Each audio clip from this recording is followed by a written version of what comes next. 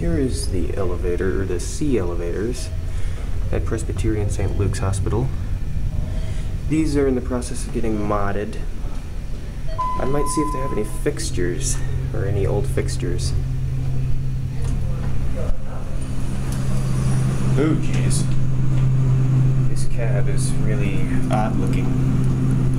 Door closed does not work. We'll go up to 7. Capacity 2,500 pounds. These were probably originally Otis, but now they're ThyssenKrupp traction.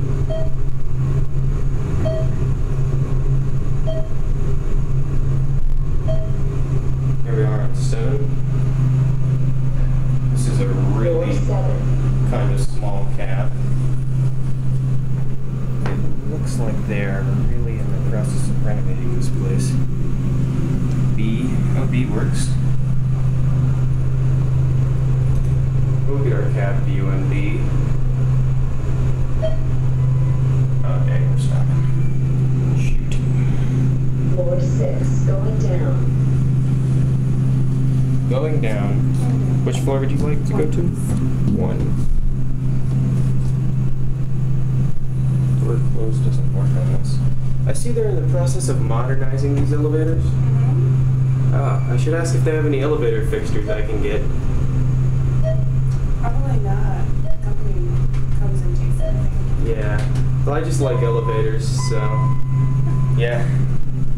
I'm having a surgery here today. Going down. Good luck. Thanks. Door closed does not work on this. Or maybe I should say it sometimes works. Kind of shakes before startup too. But yeah, its capacity is 2,500 pounds. Floor B. Look at that, there's the ThyssenKrupp container.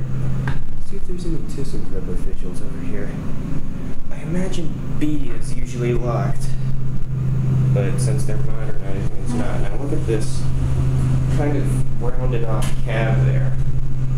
I imagine they had to increase the door size or something. Got some pictures, some information there. Here's the fixtures, your regular Mad BS fixtures. Up to 7.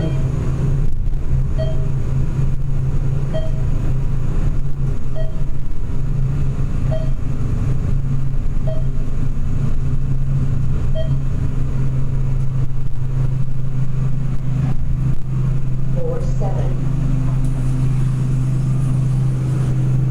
Let's get out for a second here. The other elevator's getting modded. I have to hold the door open. So if I'm shaking, I'm sorry.